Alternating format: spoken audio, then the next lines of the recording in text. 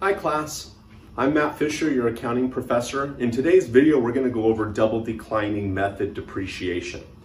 We're going to use the same information that we used for our straight line method.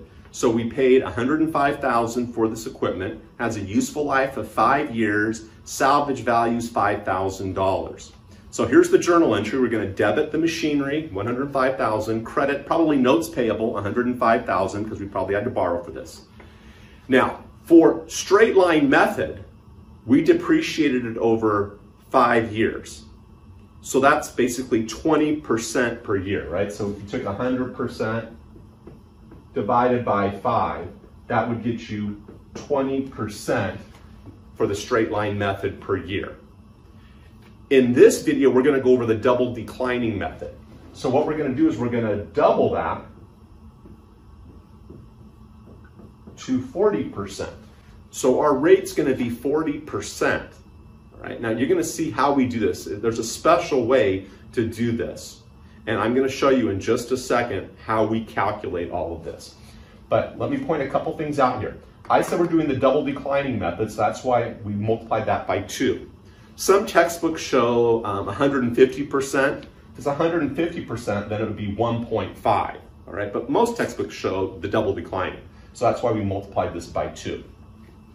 Also, I want to point out, when we're doing the declining method, the declining, double declining balance method, what we're going to use is the price that we paid, this percentage, and then we're not going to factor in the salvage value right now. At the very end we will, but we're not going to factor in the salvage value. And I'll show you right now in just a second how we do that. So let me erase this, put some more stuff on the board, and we'll be right back.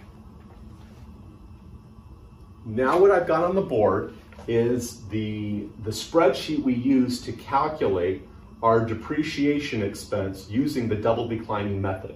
So our beginning book value for year 1 is $105,000. That's what we paid for this machinery. And then I have in here, this is double declining balance rate. So here are my rates. It's 40%. Remember, it was the 20% times 2 because it's double declining, so 40%.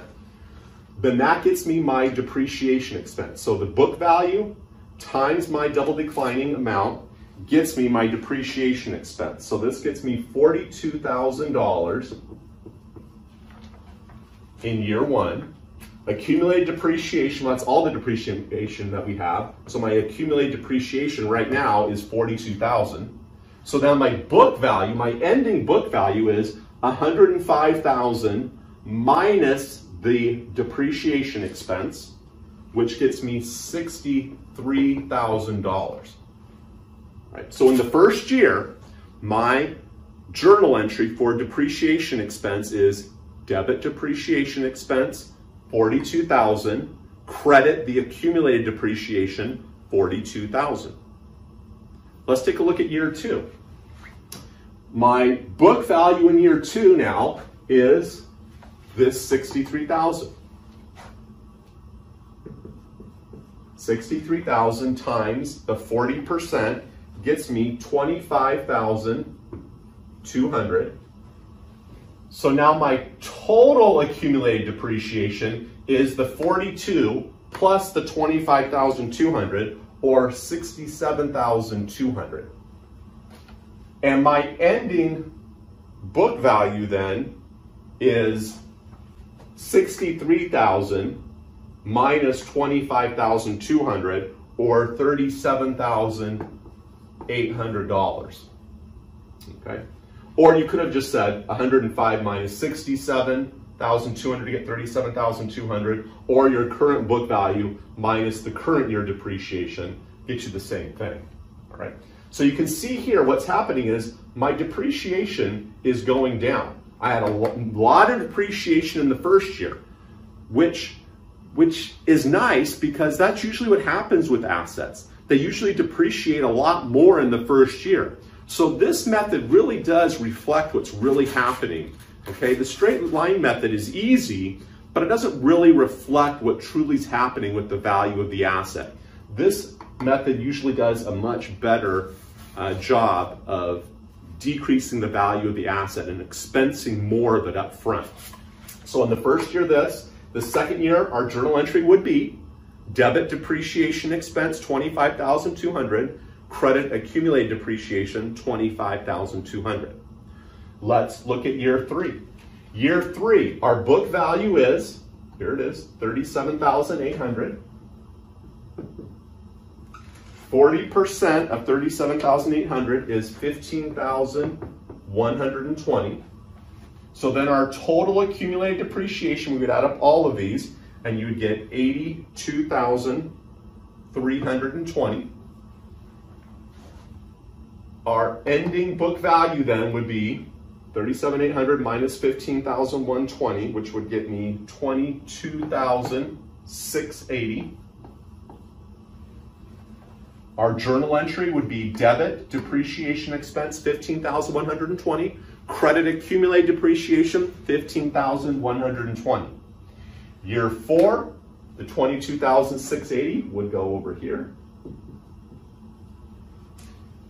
40% is $9,072. Total accumulated depreciation $91,392. That's adding up all the depreciation expense. Gets me my accumulated depreciation. And then my ending value is $13,608. Journal entry would be debit depreciation expense $9,072. Credit accumulated depreciation $9,072. Now for year 5. This is where it's a little bit different because mathematically this method doesn't work. I mean, we're doing math, but mathematically it doesn't work. So we have to force it to work at the end. Remember, we didn't take into consideration the salvage value. We just started with the full book value and we depreciated it based off of the full book value.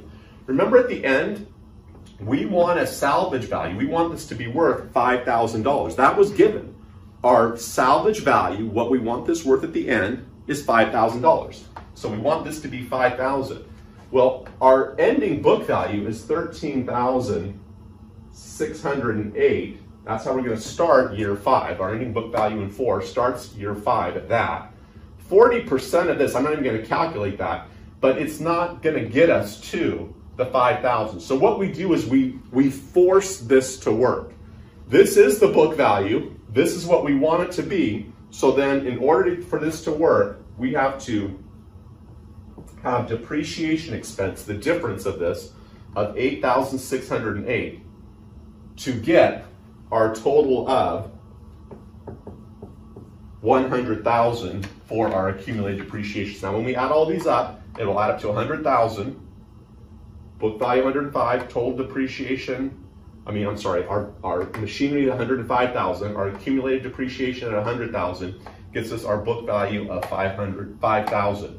So our journal entry in year 5 would be to debit depreciation expense $8,608, credit accumulated depreciation $8,608. All right. So once again, what's tricky about this is getting your 40% here, okay, because we were depreciating over 5 years.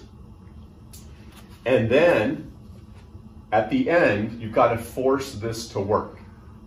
Now, let me give you one more just quick example. Remember, I said that we were depreciating this over 5 years.